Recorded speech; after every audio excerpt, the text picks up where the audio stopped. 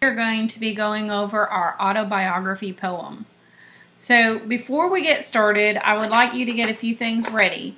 I'd like you to go ahead and grab this yellow sheet because I do want to talk about this super quick. On the front of this, it has Miss Killingsworth's and Miss Steely's contact information. So if you need to get a hold of us, you have this all the time. We've been putting it on every packet. Please feel free to contact us anytime. We enjoy hearing from you. I've received pictures from students and videos from a few of my friends, and I really appreciate it. And I try to always send one back in return. If you flip this over on the back side, you'll notice this is a checklist. If an item is crossed out, that means it is not required. We printed this and needed to make a few changes. So if we've crossed it out, you don't need to make a picture. But like this says, it is a checklist. So you can use this to keep track of what assignments you've completed and turned in. So in the previous video, I went ahead and did the repetition. I also did rhyming words, and you're working independently on characteristics of poetry review sheet. So on that sheet, you should be doing it and completing it all by yourself. In this video, we are going to complete the autobiography poem. So before we get started, go ahead and get your packet out. Remember, your packet front cover is going to look like this. We're simply turning to the page that says autobiography poem. While you get that out, you should also get a pencil. And in my case, I am going to be using a marker so that you can read it easier. So what is an autobiography poem? Can anybody tell me what an autobiography is? Well, an autobiography is going to be something that tells about you. So you are going to be writing about you today. So I will read this for you. An autobiography poem is a poem all about you. All you have to do is follow a simple formula and you'll have your very own autobiography poem. So they've given us an example here at the bottom of the page. This girl's name is going to be Christine. So you're going to notice there's a certain pattern to this poem, and we will discuss that after I read the poem with you.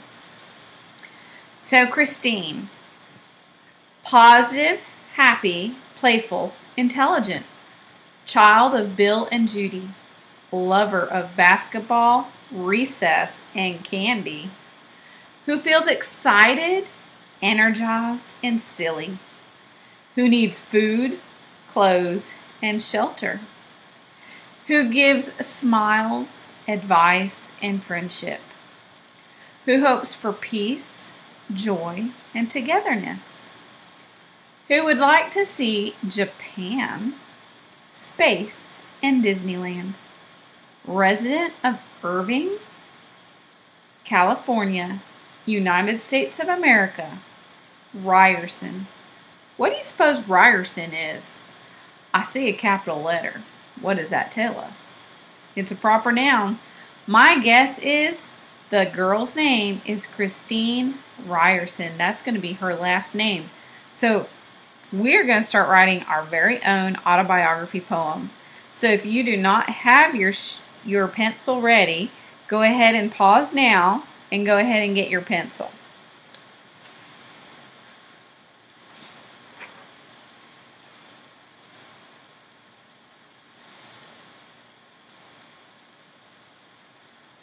Alright, hopefully you've got everything you need to get started.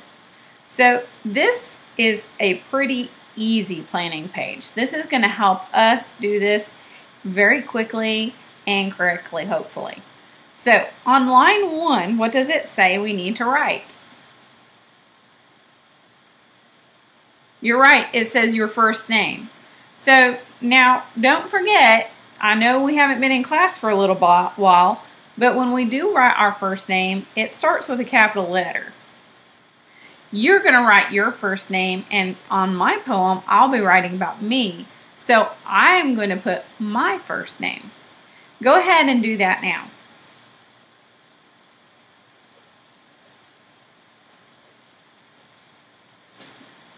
All right. Do you have your name on there? Good. That was a pretty easy line. Line number 2. 4 adjectives that describe you and try to be creative. So let's think back to when we were in school. We were talking about nouns, which would be a person, place, thing, or an idea. Now we want to do adjectives. Who remembers what an adjective is describing? If you said the noun, you are correct. Alrighty, so we need 4 words that describe who we are and what we like to do. So I was thinking about a few words for myself, and you might want to ask mom and dad for some ideas, maybe even a brother or sister. It's okay to ask for help. So 4 adjectives that would describe Miss Steely are going to be honest, respectful,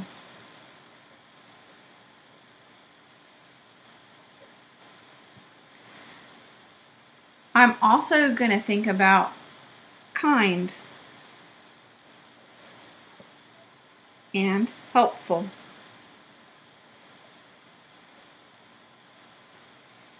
I'll give you a second to come up with 4 words, and don't worry about spelling right now. Remember, this is our planning page, so this is like our sloppy copy when we're doing our brainstorming and our rough draft, and you can always go back and change a word if you need to. And if you're getting help with spelling later, when you do your final copy, it's okay to make extra marks on this copy. This is your sloppy copy. Now, line 3. Line 3 says child of, and it says use your parents' names. Now, most of us have a mom and dad. Some of us might have a stepmom or dad, and it's okay to use their names too. But if you would like to use your mom and dad, I'm going to use my parents. My mom's name is Judy, and my dad's name is Bruce. So I am the child of Judy and Bruce. Okay, this is where it gets a little bit harder, and we got to start putting our thinking caps on. So we're going to come up with lots of words to describe who we are, what we like, what we feel, what we need, what we give, and what we hope for. So our next line, lover of. Okay, there are a lot of things I love. And how many of you can guess what they are? First and foremost, it's going to be family.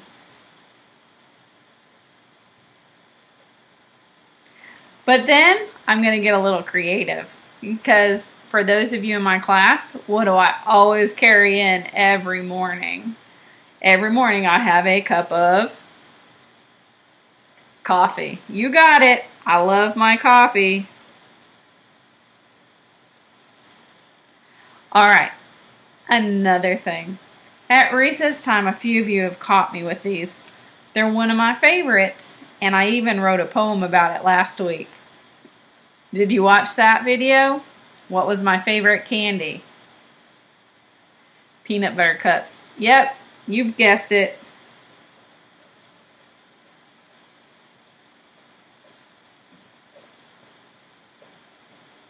Do you see how easy this poem is going to be?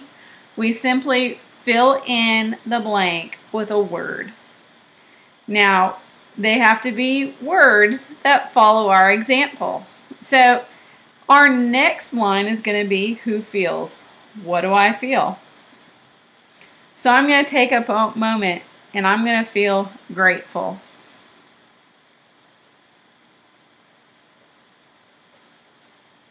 I'm grateful that you are all my students. All right.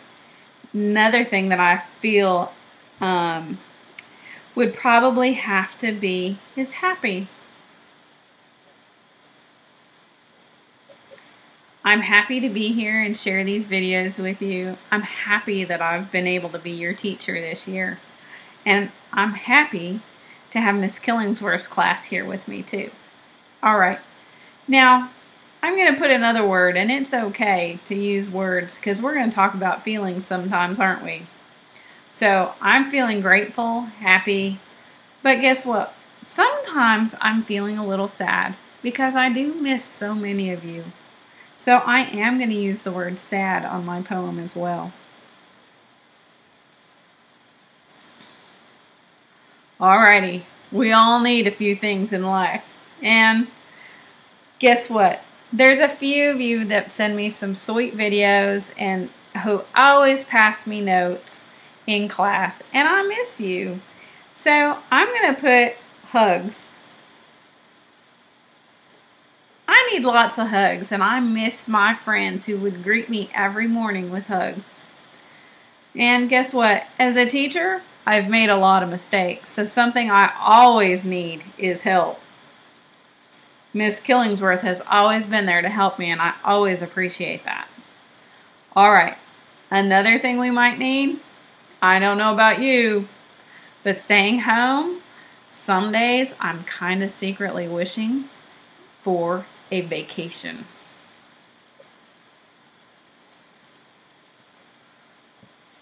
Okay, here we go. Our next topic is, what do we give? What are things we give? Sometimes we give candy, sometimes we give advice, sometimes we give hugs. Well, I've thought about 3 words about things that I give. Okay, here are my 3 words. Support.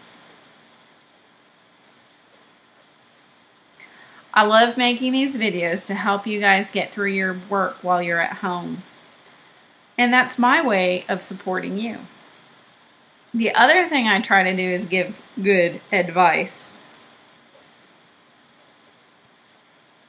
I always try to help you succeed in every way possible. The last thing I'm going to put for things that I give, I hope I've done this for you, and that is hope. I hope I give you hope. All right. Who hopes for? What are some things you hope for? I could think of a lot of different things I hope for. Sometimes it's something silly like a winning lottery ticket. Sometimes it's hope that my plants start growing in my garden. But right now, I'm hoping for a cure for COVID-19. So I'm going to write the word cure. Okay, the other thing I always hope for are more friends. Every year we get new students in our classes, so I'm always hopeful for new students and new friendships.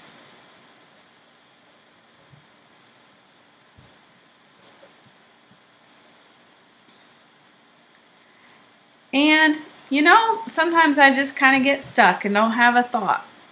I think I might have to skip one. Is that okay? I don't know. Is it okay to leave something blank? I'm going to leave a blank there for just a minute, and I'll come back to it, because guess what? Sometimes we just need to take a minute to think about things longer, and it's okay. So, don't let me forget. We'll come back. All right. Who would like to see? Oh, there's lots of things I would like to see. Sometimes there's special movies. Sometimes there's sporting events. Sometimes it's just places. Do you know where I would like to see? I don't know if you paid attention, but in the news a while back, Australia was on fire. That's one place I would love to see, is go and visit some koalas in the wild. So I'm going to put Australia. Now, what did you notice about my word? Did it start with a lowercase letter or capital letter? That's right, it's a capital letter. And why is that a capital letter? If you said it's because it's a proper noun, you're correct. And a proper noun is a specific name of a specific place.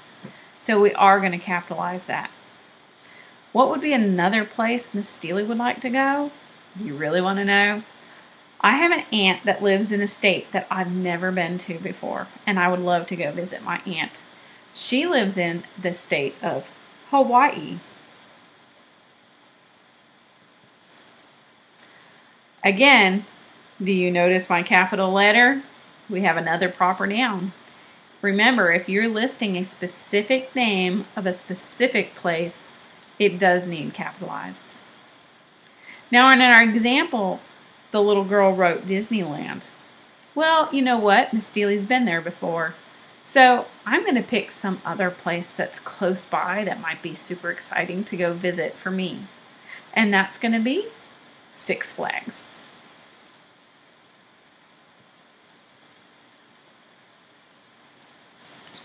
Alrighty. Here we go. Resident of. Do you guys know what resident means? It's not a word we use very often. Resident means you live there. So this is going to be about where we live. So if you notice down here at the very bottom, it says city, state, and country. Do you know what city you live in?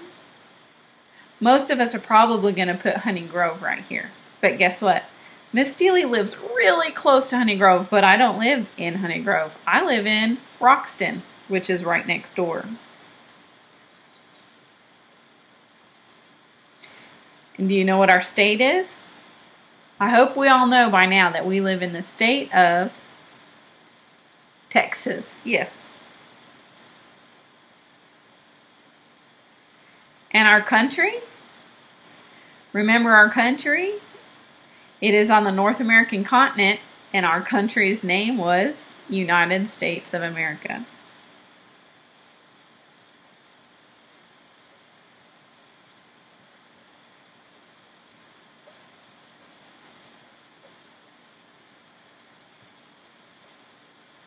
Again, you'll notice my capital letters for all my proper nouns.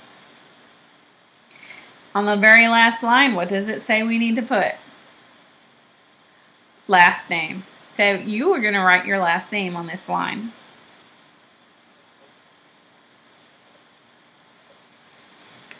Whew, that was a lot of writing and a lot of thinking, but congratulations. You did very well. Okay, so what is our next step after our sloppy copy? Yeah, we're going to have to do a final copy. But guess what? You can pause your video right now and you can go take a quick break. Maybe grab a favorite snack, hopefully a healthy one. And then come back and we're going to do our final copy. So while you do that, I'm going to go ahead and put my rubric up here. You can go ahead and grab this out, okay? And you're going to grade your own work. So Miss Steely is going to read this for you, and you're going to grade your poem based on what you wrote. So the first is the title.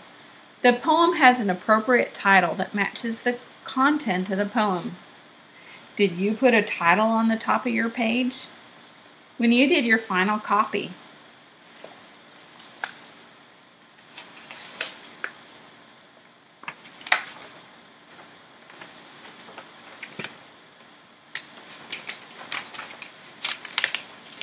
when you do your final copy, I wanted to make a quick suggestion. You should open up to the autobiography poem. Your numbers are not on your page. Miss Steely went back and numbered hers so that when she writes her final copy on this page, she can go back and double check to make sure she's putting the correct information on the correct line. Remember, it gave us line instructions up here, and we talked in a previous video about what a line is. It's not going to be a complete sentence every time. Not in poetry. Poetry follows a whole different set of rules. So, on line 1, what did we write on our paper? On our sloppy copy, we wrote our first name. Remember, this is where you're going to use your neatest, nicest handwriting, so that when your mom or dad or granny or whoever takes a picture, Miss Steely or Miss Killingsworth can read this very clearly. It certainly helps. So, Line 1 is going to be the title of your poem. Your name is your title. So, if you've got your name on the very first line and it is the only word on that line, you should give yourself 4 points. Format. The poem follows the style of poetry having the correct number of lines, rhyme, and rhythm. If you followed the directions for writing your poem and you copied it just like this, then you're going to give yourself another 4 points. So you're doing awesome. So I'm going to continue reading so that you can hear what these sentences say, and I might discuss them further. But I'm going to let you go ahead and grade your poem from here on out. Ideas. The poem has creative ideas and word choices that flow together to complete the poem. Did you think creatively? Did you get some good words? If you got some great words that make you smile when you were writing this poem, you go ahead and give yourself a 4. If you were thinking, they were okay, but I could probably do better, you might give yourself a 3. If your lines were blank, you need to give yourself a 1. And then my suggestion is, if you've given yourself a 1, we need to go back and fix our sloppy copy. Maybe come up with some better words or ask moms and dads for some help for new words. Conventions. The poem is free of capitalization, punctuation, and grammar errors. Double check to make sure that if you have a proper noun, it has a capital letter. This is where it's going to be important. Also, I want to point out on this one, every time we separated words, there was what? What do we call that type of punctuation? Do you remember? I know it's been a while since we've been in school. Those are commas.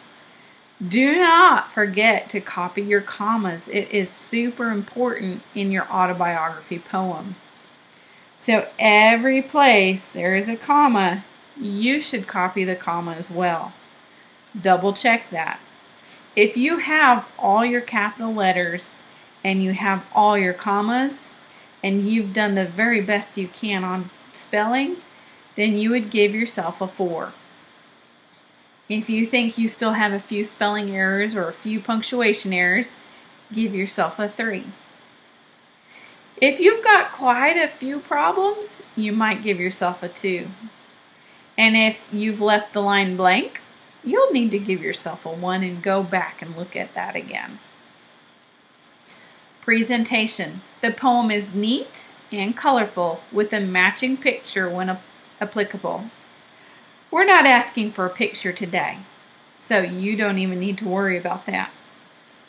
But did you do your neatest, nicest handwriting? Can Miss Steely or Miss Killingsworth read it easily? If Miss Steely and Miss Killingsworth would tell you to go back, you'd probably need to pick one of these numbers down here. But if you've done your neatest, nicest handwriting, give yourself a 4. Now you're going to count all the points and come up with your total.